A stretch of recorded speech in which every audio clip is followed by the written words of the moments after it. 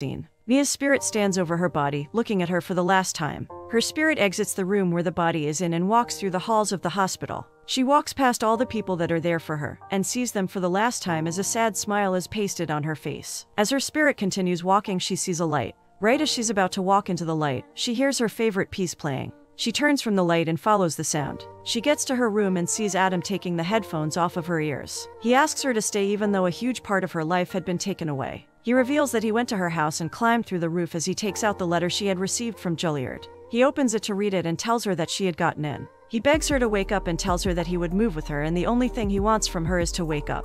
Adam gets his guitar out and says that he had written a song for Mia. After hearing the song that is filled with wonderful words that are with pure love and joy, Mia gets the strength to wake up as she finds herself reminiscing all her life and all the kind words she has heard while being in a coma. Mia wakes up and the first person she sees is Adam, calling out her name.